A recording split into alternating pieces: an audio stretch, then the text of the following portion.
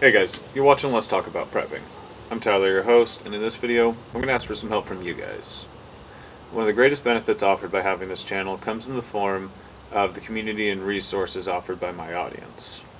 Usually this comes in the form of amazing information, research, or personal experience shared by you guys, but oftentimes it also comes in the form of being able to connect people. Either people who live near each other, people who have things that each other need, or people who have channels that benefit each other.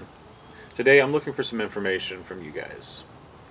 One of our friends in our audience, and one of my personal friends, has a diagnosis of amyloidosis. Now, this is a young person, and it's not a serious diagnosis because amyloidosis can be very serious, and when it is, it's treated like cancer.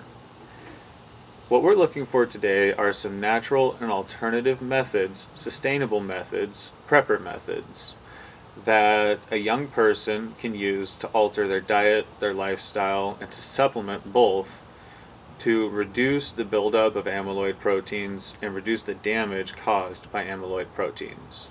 Now, for those of you who are not familiar with the condition, amyloidosis is a condition in which bone marrow cells start producing proteins in the wrong way.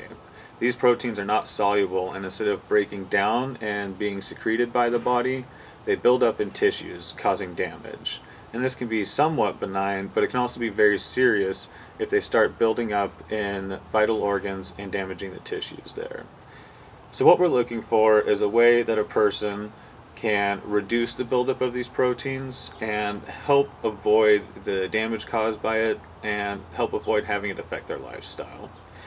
Personally, I do believe that there are a lot of things that we do wrong in our modern lifestyle that lead to a lot of the conditions that we experience.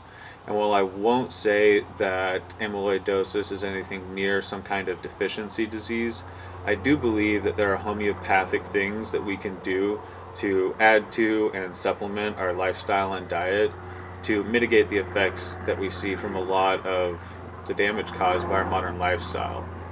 For one thing, I do know that inflammation is a part of amyloidosis, and that digestive inflammation is a big part of it. So I'm going to start looking there, but I'd love to hear a lot of what you guys have to say. I know that a lot of you have dealt with different health issues or been around people who have dealt with different health issues. So I'm willing to bet that some of you have heard something, and I told this person that we'd ask my audience.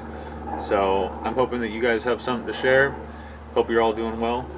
Everybody stay safe out there.